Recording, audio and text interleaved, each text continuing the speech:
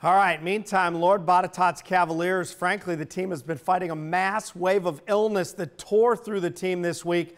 Not a good recipe with an emotional rivalry game looming. It was as advertised at Northside.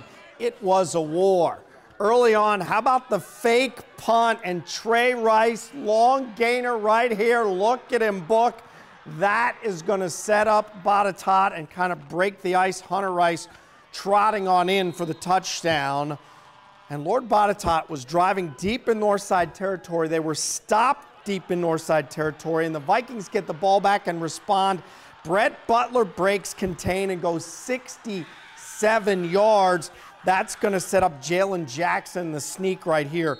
This game was 7-all at the half. It was 10-7 Northside.